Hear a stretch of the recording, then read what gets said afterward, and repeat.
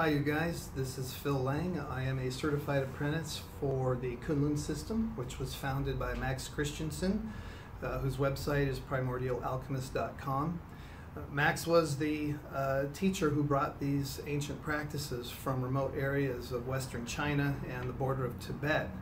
And this practice is very old, at least 1700 years, but it's a rare form of Taoist internal alchemy, which is intended to purify one's body, mind, and spirit in such a way that all that no longer serves you is removed and transmuted through these ancient alchemical means.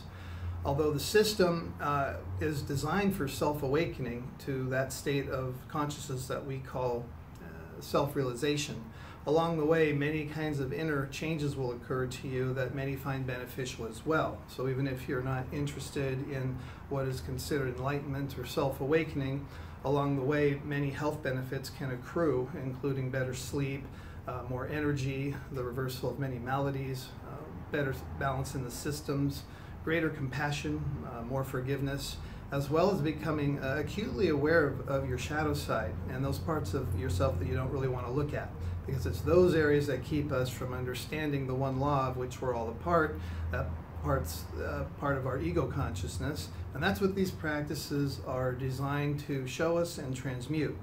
In time, the result of this practice is that there's nothing left of you that does not serve you except that which is your true nature. And once we understand that, we realize that we are divine beings, and so this practice is heavily dependent on methods that bring this about through direct experience.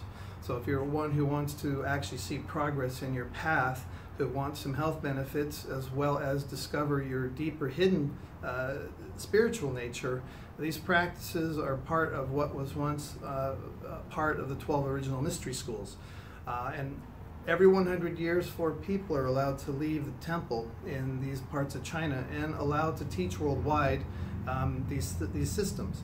And so my teacher was one of the last of those 4, and I was fortunate to learn from him. And I will be here at the School of Multidimensional Healing Arts and Sciences to teach that class. If that sounds like something of interest to you, I would recommend contacting the center or me personally, and I can give you more information, and I'd be happy to do so. Thanks for listening.